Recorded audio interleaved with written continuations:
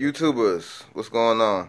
Got another video. This one is about wrinkles and how to prevent the bulk of your wrinkles when you're doing upholstery. A lot of the wrinkles come from the foam detaching from the fabric, or the fabric detaching from the foam. And then when you sew it, it's not in the same spot that it was when it was glued down. So when you put it on the seat, it's going to be like a wrinkle. But they say you can take them out with heat, and that's where the steamer come in, because it reactivates the glue, and then you are able to attach the foam and fabric back together. Now, in a pinch, the two Loctites are what I use, but my go-to is the Wellwood contact adhesive. Now, the contact adhesive is not as convenient as the Loctites because the Loctites are aerosol. And with the Wellwood, you got to have a compressor and a gun. So I can see where the convenience part comes in and why people would not be, they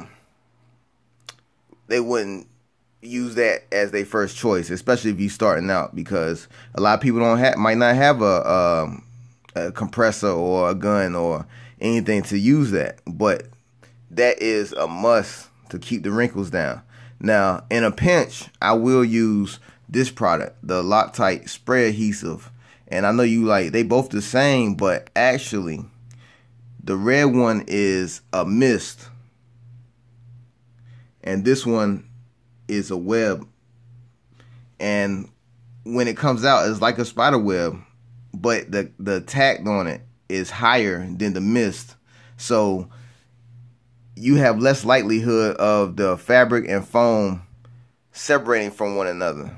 Whereas the mist, if you use the mist, number one, you got more chances of it going anywhere, like on your floor, on the fabric, anywhere. I mean, like the mist travels, like it's so light, it travels. You know what I'm saying? You will be surprised.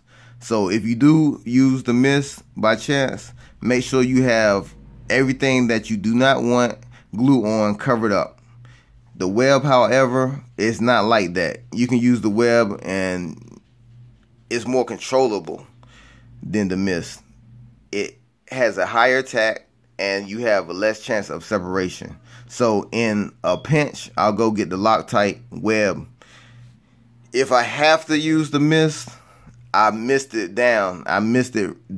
Like I spray a lot more. So you want to use a lot more when you use the mist, if you use the mist.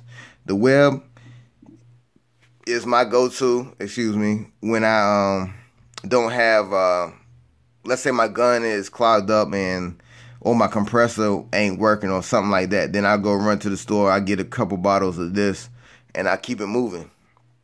But if I have the Wellwood, I use that because when it contacts, it contacts. You know what I mean? It's not like it's going to come apart.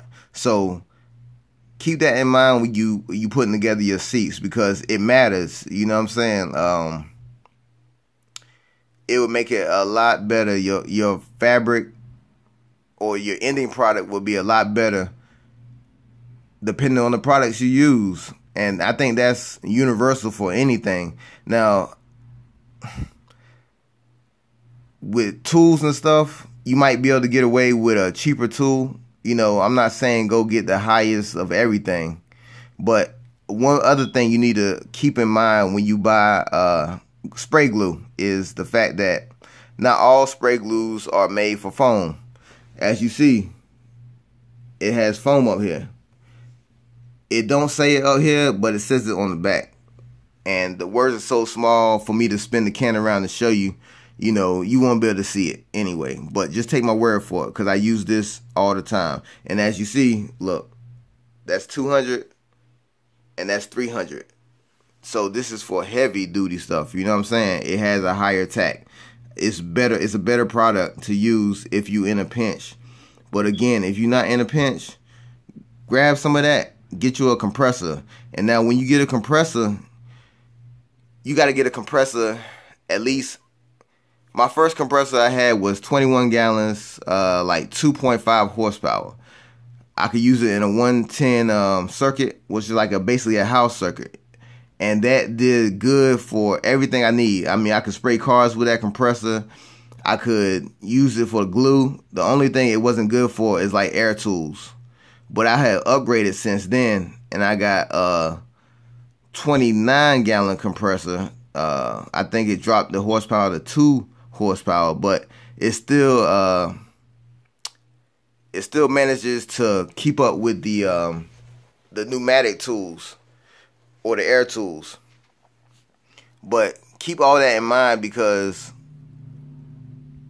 it's nothing like spending money 2 times for the same thing. And what I mean is, if you buy a compressor that is lightweight one time, you're going to have to buy another compressor to do what you need to do. But if you buy what you need to start off with, then you don't have to buy it but one time. And I'm trying to save people money, because all this is stuff that I'm telling you through experience. You know what I mean? I'm not trying to lead anybody astray or anything. I don't benefit for none of that. But with that being said, just keep that in mind. The one in the middle, that's the go-to. I use that for everything. When I wrap parts, everything. I mean, it's better with the heat. This right here and this right here, if it gets hot enough, it's still going to come apart. You know what I'm saying? But that weldwood, they use it on vinyl tops. Vinyl tops is directly in the sun. You know what I mean? So you don't see them delaminating or not adhering to the roof of the car when it gets hot. You know what I'm saying? Because it's made for that. It's made for it. This stuff right here is not exactly made for that. But with that being said, keep all those things in mind and have fun with it, man. Won't stop, won't quit. Holla at me. Peace.